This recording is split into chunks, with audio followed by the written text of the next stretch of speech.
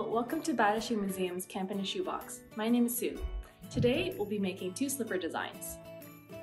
Slippers, which are often worn indoors, get their name because you can slip them on and off your foot easily. Drop by Bata Shoe Museum to see the many slippers on display, such as men and women's embroidered slippers from the 1860s.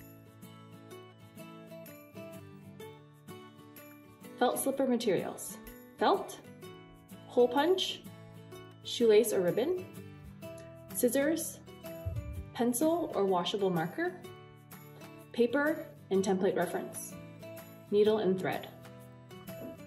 On a piece of paper, trace an outline of your foot.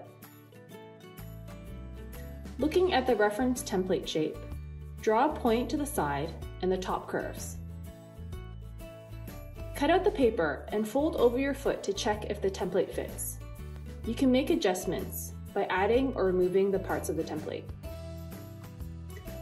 Place the template on felt and cut it out with scissors.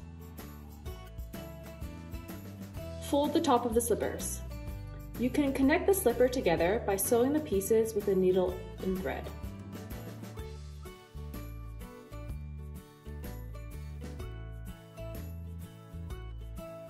Another option is to make spaced out holes along the top of the edge with a hole punch. Connect the 2 pieces by threading a shoelace in between.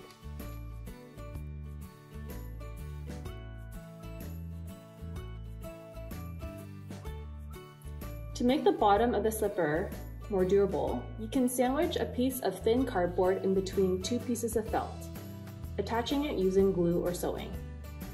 Repeat for the other side.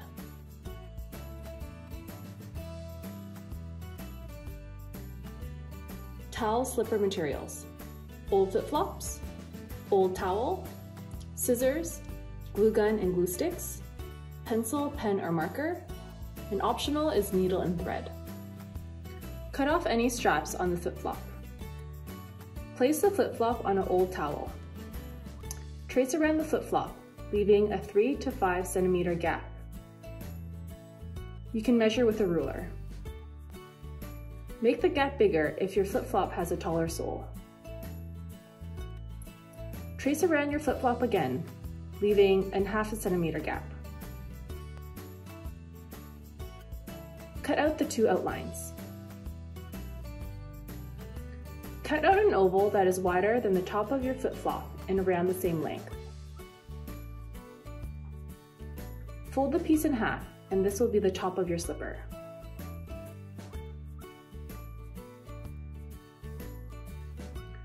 Glue or sew the top piece to the flip-flop front edge, leaving room for your toes.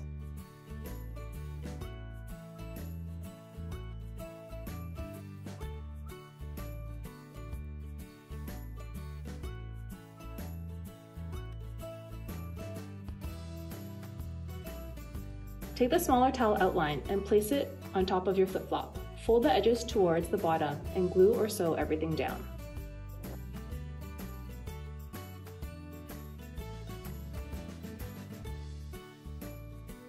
Then attach the larger outline to the bottom of the flip-flop, wrapping and folding the edges with glue.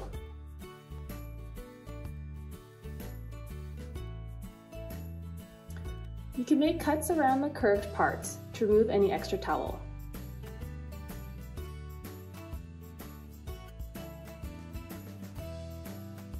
You can decorate your slippers. I chose to use the edge of a towel. Repeat for the other side. Thank you for joining us. I hope you enjoyed this week's activity. Please share your finished DIY slippers with us by tagging us at Bata Shoe Museum or by using these hashtags. As well, check out batashoemuseum.ca for upcoming events and exhibitions. Stay tuned for next week's activities. Bye!